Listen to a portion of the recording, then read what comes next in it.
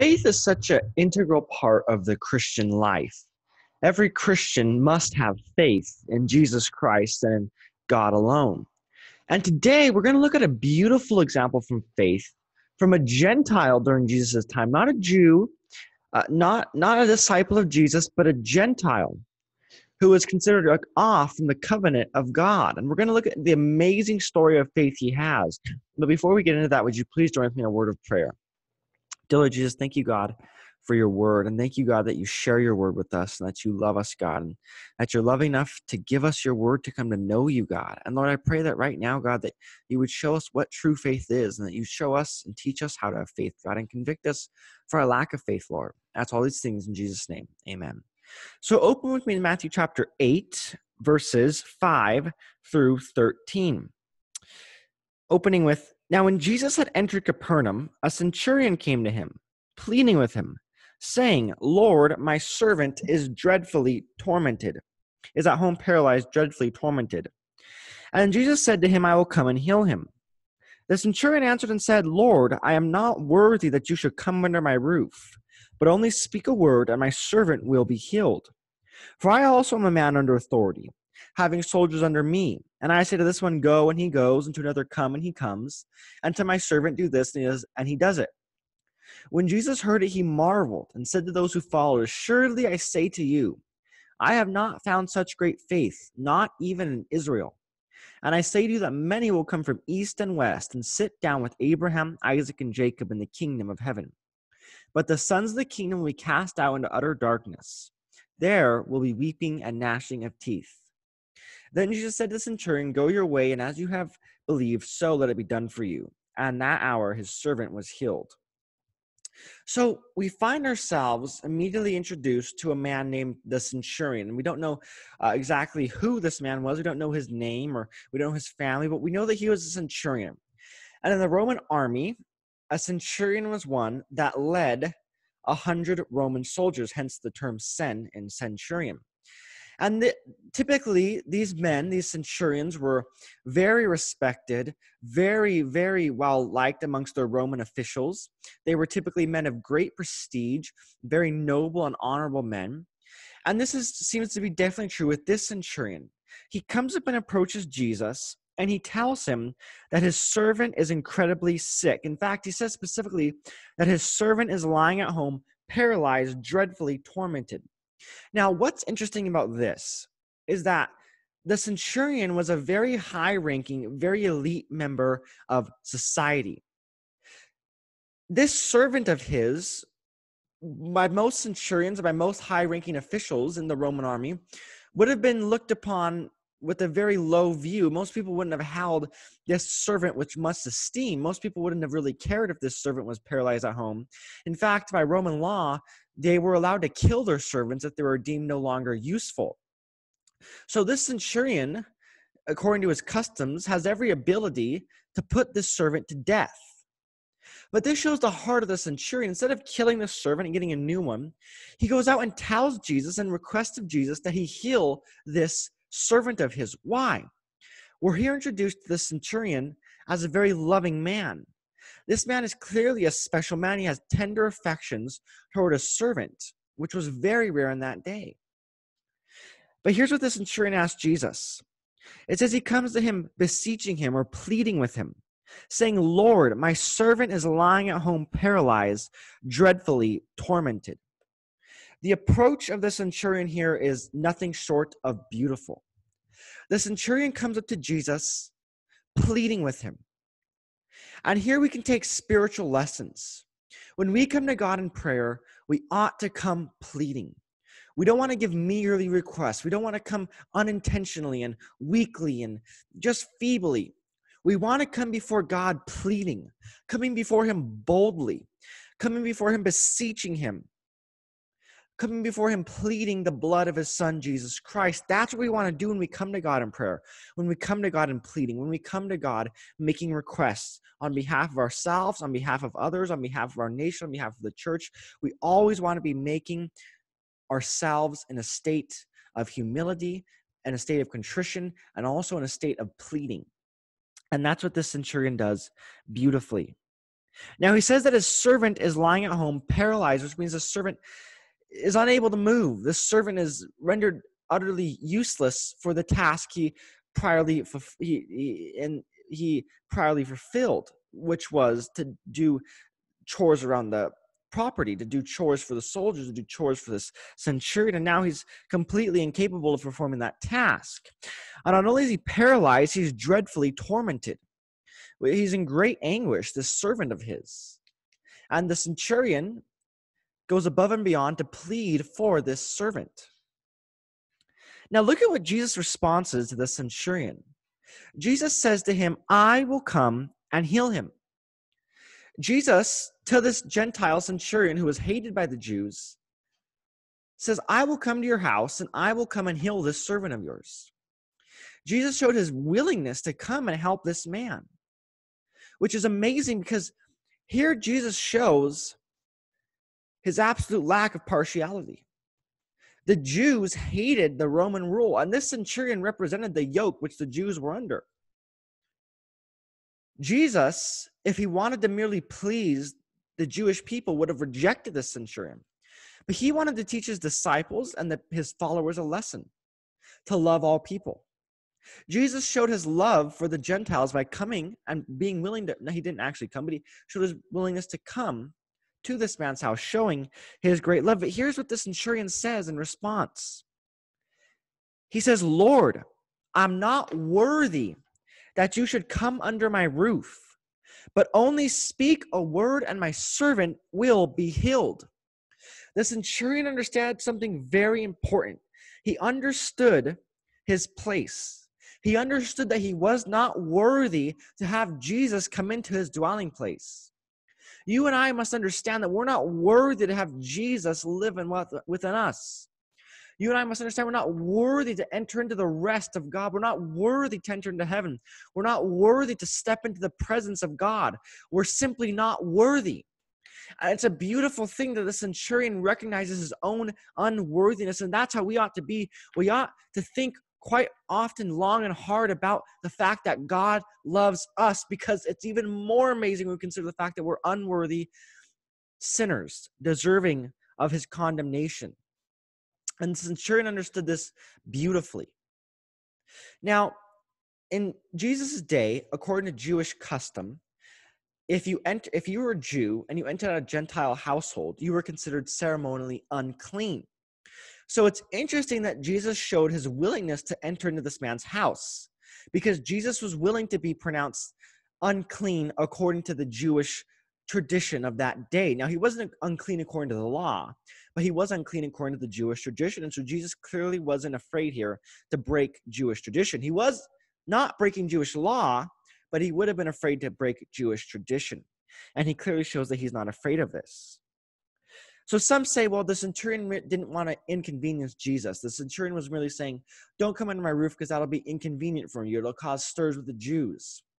But I think there's more to that. Certainly, probably the centurion was aware of that. But I think there's so much more. I think the centurion's aware of his own unworthiness, of his own sin, of his own spiritual darkness. And he realizes that this great holy man is far greater than he, and that the centurion is not worthy to have him under his home. He shows incredible faith here. He says, only speak a word, and my servant will be healed. The centurion understood that Jesus didn't need to come in person to heal his servant. The centurion understood that all he needed was Jesus' word. And sometimes you and I just have to pray that God would speak his word into our lives. We don't need to have some sort of miraculous sign or to have some sort of miraculous touch. We just need the word of God. We just need God to speak his word into our hearts and to speak his word into our lives. And that is more than enough. Here the centurion shows even greater understanding of who Jesus is. He says, for I also am a man under authority, having soldiers under me. The centurion recognizes that Jesus speaks by a high authority. The centurion here sees that Jesus is speaking under the authority of the Father. Even this Roman centurion who was considered outside the covenant of Israel understood that Jesus spoke under the authority of a great and mighty God. He says, and I say to this one, go, and he goes, and to another, come, and he comes. And to my servant, do this, and he does it. The centurion understood that Jesus has authority over all. The centurion understood the sovereignty of God, and that his word is powerful, and that a word can change everything. But this is how we ought to be. We ought to be like these servants who, when God tells us to go, we must go. And when God tells us to stay, we need to stay. We ought to act like this. We ought to act in subjection to God, to be willing to go where he sends us, to be willing to stay where he calls us to stay. No matter the cost, no matter the price, no matter how strange it may seem, you must go where God is calling you. You must do what God is telling you to do. When Jesus heard it, he marveled. Jesus was amazed at this centurion's faith. Jesus was amazed at this centurion's word. Jesus was amazed at this centurion's understanding. And what does Jesus say? He marvels at this man. Now, there's only 2 times in the Gospels where Jesus is said to marvel or be astonished or be amazed. And it's at the faith of this Gentile centurion, and it was at the unbelief of the Jewish people. Isn't that interesting? 2 times Jesus was said to marvel, at the faith of the Gentile centurion and at the unbelief of the Jewish people. Quite interesting. And here's what Jesus said. He said, assuredly I say to you, I have not found such great faith, not even in Israel. Within Israel, Jesus had not seen such great faith that this Gentile centurion had. And here Jesus says something quite eschatologically interesting. He says, and I say to you that many will come from east and west and sit down with Abraham, Isaac, and Jacob in the kingdom of heaven. This word east and west emphasizes the entire globe. Jesus is saying from the entire globe, people will come and sit down in the kingdom of heaven. Jew and Gentile alike will enter into the kingdom of heaven if they believe in Jesus Christ. And guess what the privilege we will have? We'll be able to sit down with Abraham, Isaac, and Jacob. Though the Gentile may not be from the loins of Abraham, he is certainly of the faith of Abraham. And here it's clearly seen in this centurion. And I hope that it's seen in me and you that we have this faith that this centurion had, that we possess a faith that believes in the power, in the might, and in the word of God. Do we have this faith? Now here's what happens to the Jews who did not have faith. Not all Jews, but many of the Jews of Jesus' day and many of the Jews in our day, sadly. Jesus says, but the sons of the kingdom will be cast out into outer darkness. The sons of the kingdom represents the Jewish people. Now, Jesus isn't saying all Jewish people, as there's many great Jewish Christians. But Jesus is saying, unfortunately, many of the Jewish people, many of the sons of the kingdom, will be cast out into utter darkness. This is hell. This utter darkness is hell. And many of the people who were so certain that they were going to go to heaven because of their relationship or because of their bloodline or because of their heritage were sadly mistaken. And what I don't want to happen to you is that you find out that you're sadly mistaken.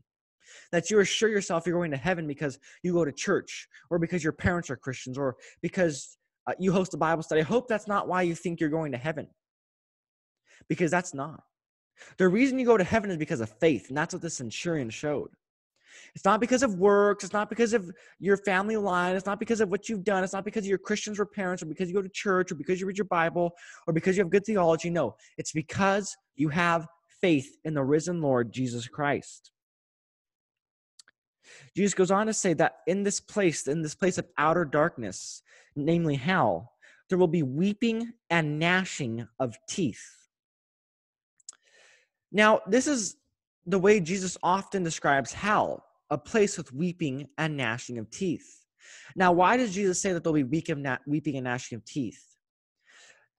Weeping and gnashing of teeth carries a connotation that in hell, there will be utter and extreme agony, spiritual agony, physical agony, emotional agony, agony of every kind you could imagine. There'll be grinding of teeth and wailing, extreme wailing, because of the sadness of being rejected by Christ. Why? Because they first rejected him. Because the sadness of eternal separation and damnation. Now, oftentimes when we see hell talked about in the Bible, Jesus talks about, or we understand that there's the flames of hell. Jesus talks about the story of Lazarus, where he talks about the burning of hell. And Jesus uses the word Gehenna for hell many times, which was the valley of Hinnom, which was where the Jews burned all their dump. So hell clearly has this idea of fire and brimstone. But it also has this idea of darkness and despair. And so if you were to ask me, do I take these descriptions of hell literally? Well, I would tell you, no, I don't take them literally. Why? Because you can't have a place of absolute darkness with fire, because fire is obviously bright. So I don't take these descriptions literally, but hold on. That doesn't mean that hell's not a bad place. Hell is a terrible place. So the fact that I don't take these descriptions literally doesn't mean that you're off the hook here. In fact, the fact that I interpret the descriptions of hell metaphorically makes it far worse. Essentially, fire and darkness are used to describe inexplicable, ineffable pain, agony, and suffering. Fire used to describe the great pain, wailing to use to describe the great spiritual agony, the great emotional agony. It all comes together to describe this terrible place. So my non-literal interpretation doesn't make it better for the unbeliever. No, it makes it far worse. It's an indescribable place of dread, which you certainly don't want to make it to. Jesus wraps this up. He says, then Jesus says to the centurion, go your way, and as you have believed, so let it be done for you. And his servant was healed that same hour. The faith of the centurion in this instance led to the healing of his servant. And faith can heal you, not necessarily of your physical sickness, though that can be the case, but certainly of your spiritual sickness, of your depravity, of your sin. God is willing to save you. You must cry out to him in faith. You must show him that you have a willing spirit. Do you? It's a question only you can answer. Would you please join me in a word of prayer before we end? Dear Lord Jesus, thank you, God, for your word. And thank you, God, for giving us faith. Lord, it only makes sense that we should love you, God, but it makes no sense why you love us. And thank you, God, that you love us, unworthy, sinful sinners. Thank you, God, that you love us. And God, I pray for those watching who don't know you, God, please help them to cry out to you for grace, to cry out to you, and to put their faith in you, God, and believe that you died and rose again and confess you with their mouths as Lord. That's all these things in Jesus' name. Amen. Thanks for joining me, guys. I'll see you next time.